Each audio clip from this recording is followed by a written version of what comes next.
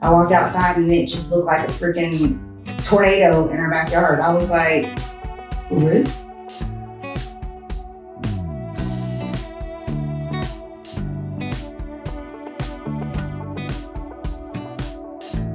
I was actually out there that night after the storm blew through, and it just looked like trees everywhere, uprooted. Like everybody was saying tornado, but it's like they were saying straight line winds is what they were saying, but it seemed like trees were down every which way.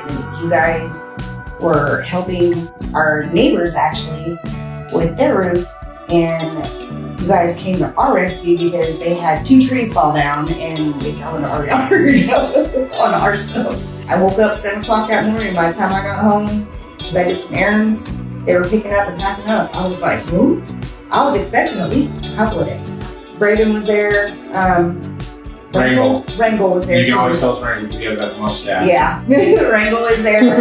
They helped clear up all the debris from the driveway, and it couldn't have come at a better time because the storm hit, and we were already in our cycle down at MD Anderson, Houston, with Kiddo over here on his Menon trial. The guys picked up all the debris in the yard. They came, got everything.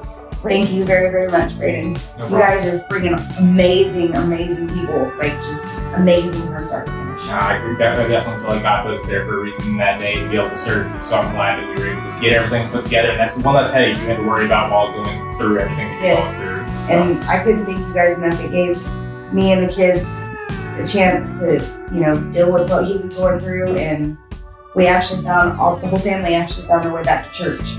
So again, thank you guys. It's been an amazing journey.